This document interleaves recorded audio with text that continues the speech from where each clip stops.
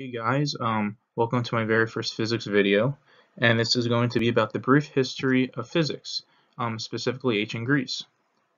I feel like learning any subject, it is great to learn the history of how it was and how it started, and you can compare it to how it is today, and you can just say to yourself, wow, it's amazing I actually got that far.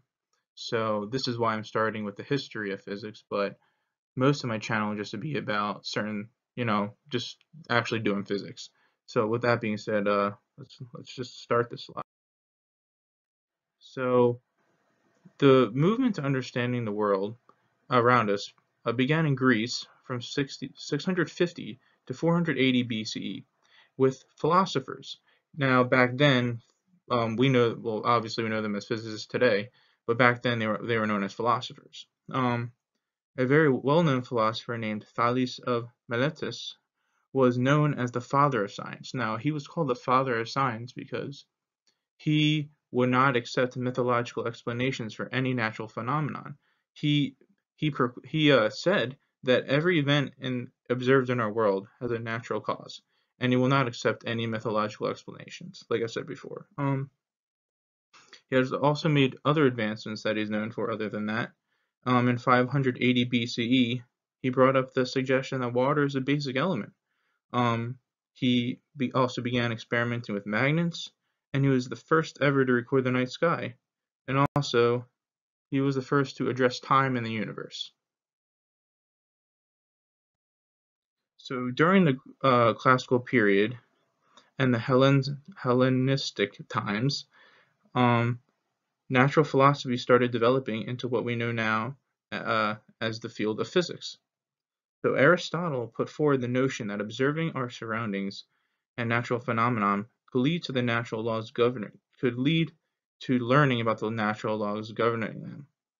In 4th century BCE, he founded a system called Aristotelian physics, and in which he tried to explain ideas like the motion of gravity with the theory of four elements. And these four elements, as you can see, were earth, water, fire, and air.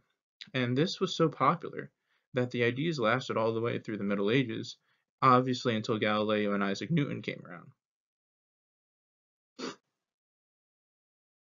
Knowledge that the Earth was round, was actually common knowledge even in the time of classical Greece. In 240 BCE, Eratosthenes conducted an experiment that accurately measured the circumference of Earth. Around this time also, Seleucus of Seleucia stated that the Earth rotated around its own axis, which in turn revolved around the Sun. And this is what we know now as a heliocentric model. And he was the first person to actually prove this. Around 4 BCE, the well-known Greek mathematician Archimedes, which is we all think is generally the greatest mathematician of all time, laid the foundations of hydrostatics, statics, and calculated the mathematics of a lever. His Archimedes screw underpins modern hydro engineering, and even made machines to hold back Rome in the First Punic War. Archimedes went on and dismantled Aristotle's theory on metaphysics, pointing out that it is impossible to separate mathematics and nature. Around 250 BCE, Archimedes developed the law of buoyancy, which is known as Archimedes' principle. And I'm pretty sure that is about about the crown and how they wanted to see if it was fake gold. I'm not 100% sure on that. I didn't research that, but I'm pretty sure where that's from.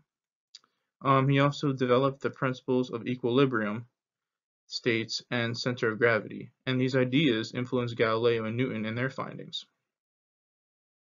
The last, but certainly not the least known scholar, was the name Hipparchus, which he was from 190 to 120 BCE, and his work focused on the astronomy and mathematics, and he was able to map the motion of stars and planets and added calculations of the distance of the sun and the moon from Earth, and even predicted the times in which the solar eclipses would happen.